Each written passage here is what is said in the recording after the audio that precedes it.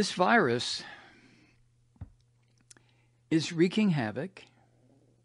One of the stats I heard yesterday, they expect 200,000 people dead by August? What the hell? This is June.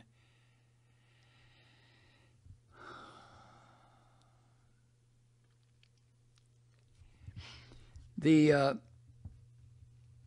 nature of the virus is to mutate. The nature of any virus is to mutate.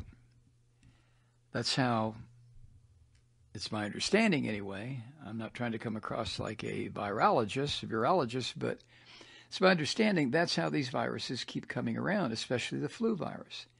Every year, different, slightly different, mutated strain. It is the nature of viruses. Apparently, they are determined sons of bitches, and in this case, it seems that they are determined to kill as many people on the planet as they can. And I think the testing area for this virus is old people, among whom the virus has been incredibly successful.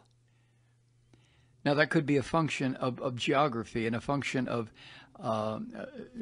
being closed in together in nursing homes or hospitals.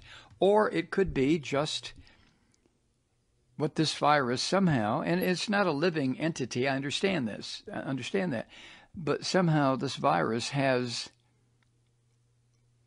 don't misunderstand this, figured out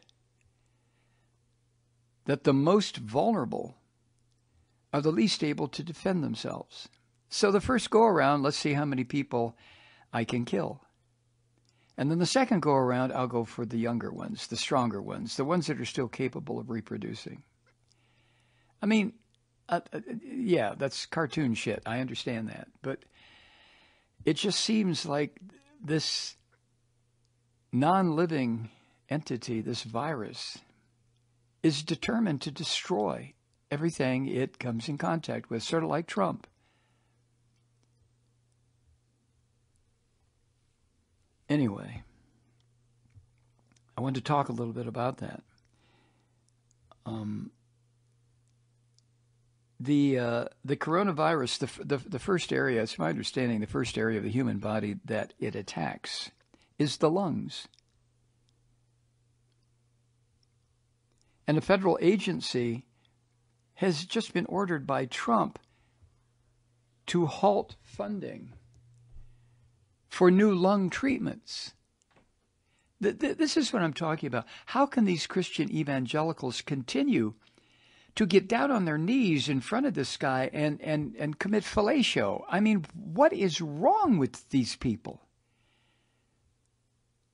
Halted funding for research into new lung treatments when there is a virus loose in the country, on the planet, that attacks first the lungs. And what happens when this virus kills? First, it attacks the lungs. It fills them with fluid. It robs the body of oxygen. And according to the New York Times, going on the science, in chest x-rays of people who are on the verge of death from this virus, the once clear lungs turn white, which is a clear sign of how dangerously sick people become. So we know all that. The science teaches all that. Here comes the politics. Earlier this month, June, the Biomedical Advanced Research and Development Authority, or BARDA, a federal health agency, abruptly notified companies and researchers that BARDA was halting funding for treatments for this severe form of COVID-19, the lung attack.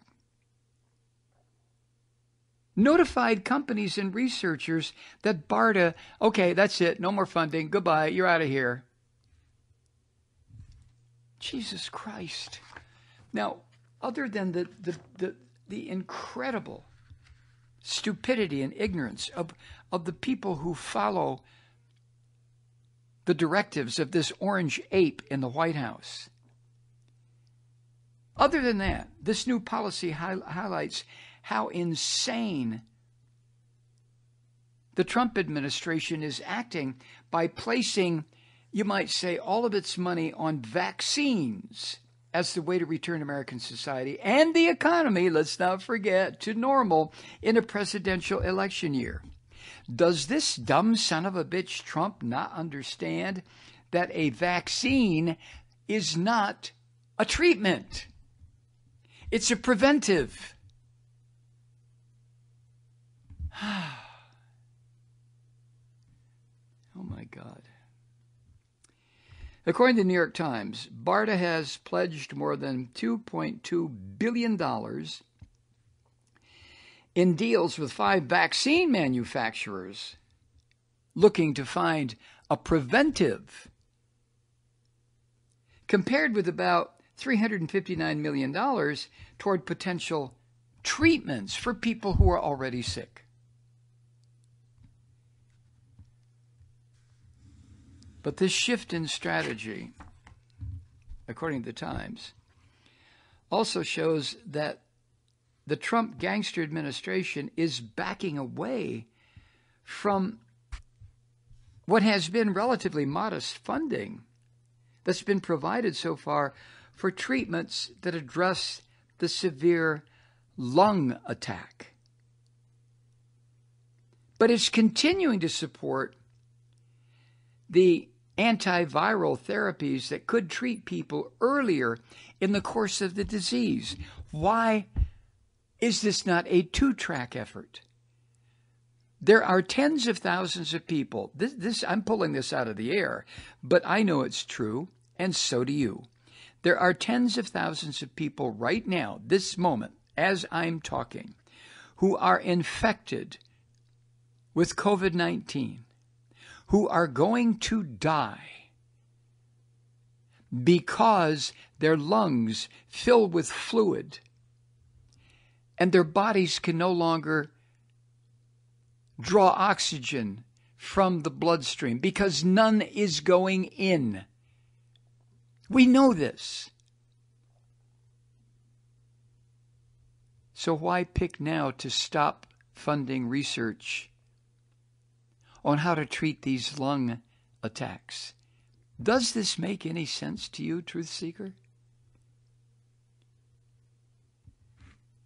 And the Times reports this: the decision to suspend investment in lung treatments blindsided academic researchers and executives at small biotech companies who said they spent months pitching their research proposals to BARDA, which is a division of the Department of Health and Human Services.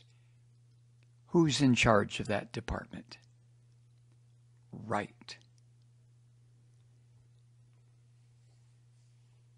Clinicians and bioethicists and people like me and you, I'm sure, say that BARDA should continue supporting research into treatments for these lung conditions. And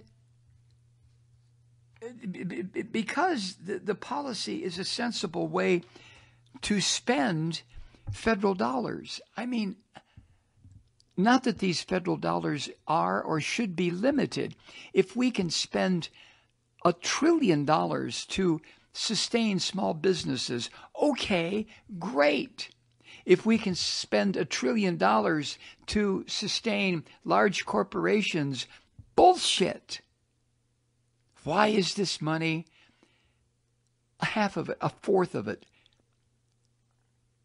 not going into research for these lung diseases or disease that is a manifestation of the COVID-19 virus? Why? Why? Why?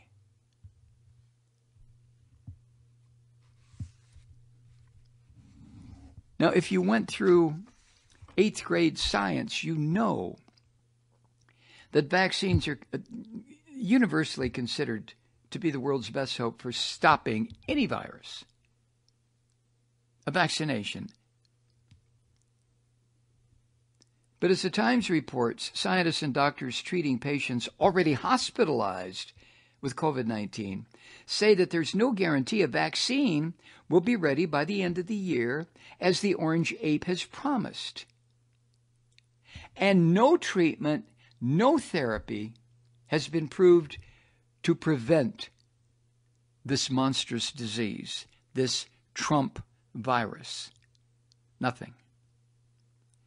So why stop research into treatments for people already suffering?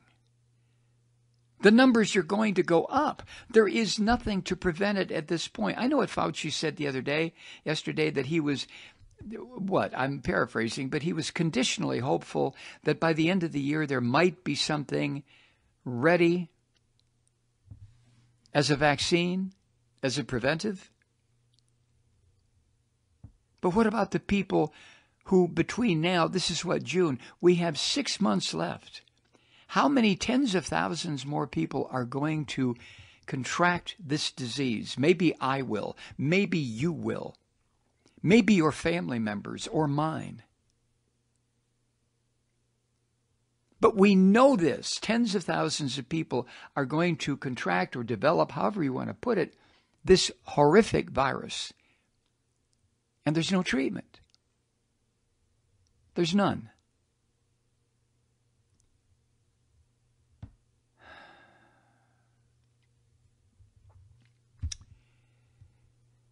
And then the Times reports some statistics here. Most of the patients, it says, admitted to the ICU for COVID-19 at Northwell Health in New York.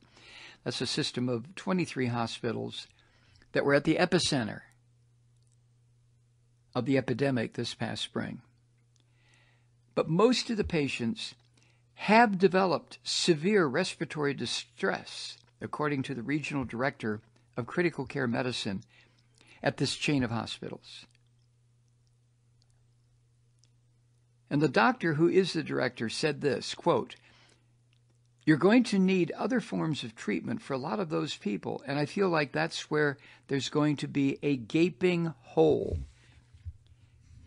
Because BARDA has notified researchers on the university level, researchers in small biotech companies, hey, no more money. My God. You can't just do your research in trying to find a preventive. You've got to consider the people who are already sick, who are already suffering the tortures of the damned. From what I've heard, from what you've heard, from what we've seen on television, the weeping, exhausted, wrung out frontline medical people who have been working unbelievable, ungodly, inhuman hours. We've heard them crying.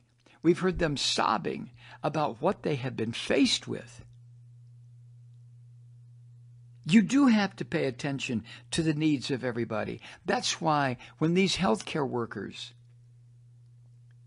the nurses and the nurse practitioners and the doctors, when they intubate somebody, they know what the odds are of that person surviving, but they do it anyway because everyone deserves a piece of the pie. The cure, if there's a cure, if there's something to mitigate the symptoms. And with some people, it works. They survive. And when they leave the hospital, they're applauded. It's public money. So you do have to pay attention to the needs of all. Everybody deserves some piece of the pie. Hey, Truth Seekers, Mike Malloy here. While you're sheltering in place and practicing safe social behavior, probably catching up on the Malloy cast, remember, we have a new weekly program just for our patron supporters. There are other thank you gifts for your support. Remember, visit MikeMalloy.com and click on the big patron link on the main page. You can't miss it, and we can't do without you.